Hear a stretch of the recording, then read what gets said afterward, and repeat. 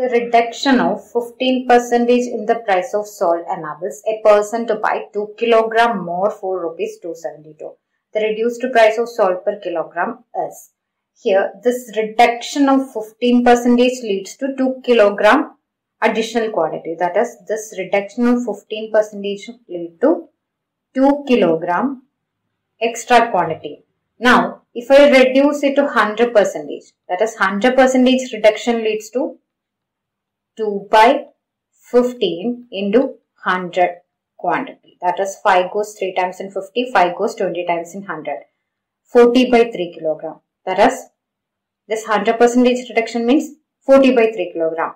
Here, this reduction leads to 2 kg and this 2 kg leads to this 40 by 3 kg. Which means this is total quantity.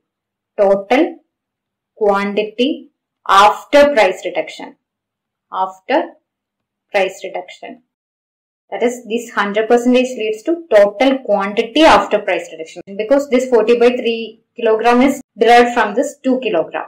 Now, 40 by 3 kg is the total quantity after price reduction, and 40 by 3 kg price is equal to 272 rupees.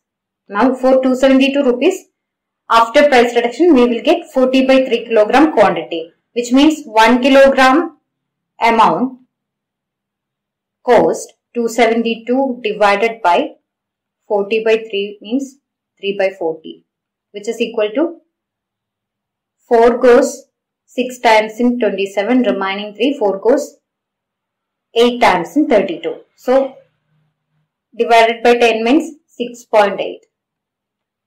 6.8. 6.8 into 3 means 6 into 3 is 18. 0.8 into 3 is 2.4. So, 20.4. 20.4 rupees per kilogram.